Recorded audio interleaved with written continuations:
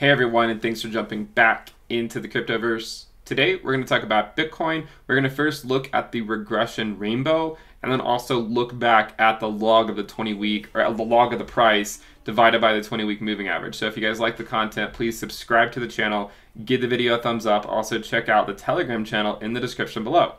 So this regression rainbow has been useful in the past for looking at accumulation phases. In the first cycle and the second cycle had the same general accumulation regression line. It was in the same ones. And then so far, this cycle, the third cycle, has been the same more or less as the fourth. However, the fourth cycle, we know, has been not as well behaved. We had a short-term peak up here. We had a capitulation down here.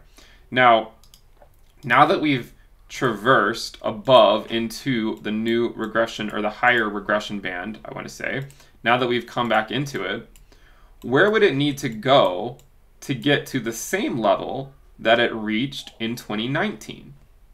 In 2019, you can see we came all the way up to the top here before coming back down. Today, it would correspond to around a $30,000 Bitcoin. Now again, you guys know that I have no idea what short-term moves will bring for Bitcoin. I have no idea.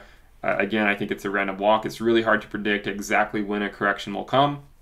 It's also hard to predict exactly how high these moves can take us. It was hard to predict it over here that 13.8 was the top. Just like we don't know where the local top will be before we have a significant correction.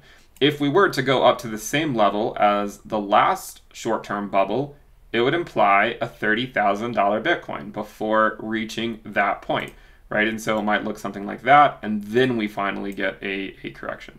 So that is a possibility. Now another thing I want to show you is, again, the log of the close divided by the 20-week moving average, okay? So again, when you look at the macroscopic line, which we know won't hold forever, if you identify what this level would entail, to get back up to this level, it would also imply approximately a $30,000 Bitcoin. So we could see a few indicators converge here on a few different macroscopic metrics that we look at.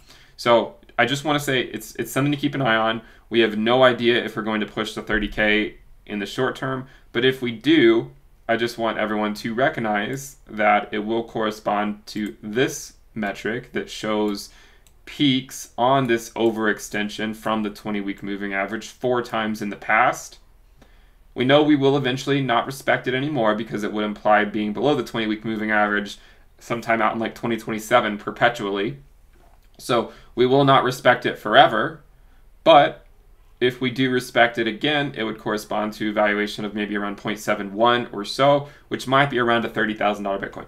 It's hard to exactly know where it would exactly be because it depends on where the 20-week moving average is. And where the 20-week moving average is depends on how quickly the price of Bitcoin goes to that level. And that's ultimately why we cannot give a more precise value, but approximately 30K, if it were to happen within the next week or two, would put us back up to the top of this macroscopic trend line down.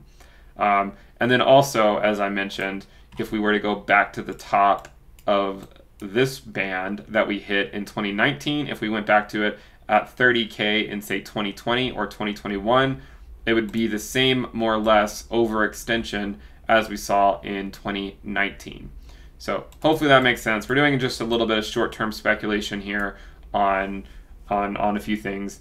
But again, we don't know where the short-term bubble top will be, but these metrics would converge if it were to reach a $30,000 Bitcoin in the short term. So hopefully this video has been useful. If you guys like the content, please subscribe to the channel. Let's get to 80,000 subscribers. Give the video a thumbs up. We'll walk through the market cycle together. Also, remember to check out the Telegram channel in the description below, as well as the premium list, which you can find the holiday sale for in the description below as well. And you get access to the weekly reports, the weekly videos, a lot of these trading view indicators as well, the Telegram alerts channel, the Telegram chat room, and the risk dashboard. So you get access to a lot of things. Make sure you guys check it out. Subscribe, and I'll see you next time. Bye.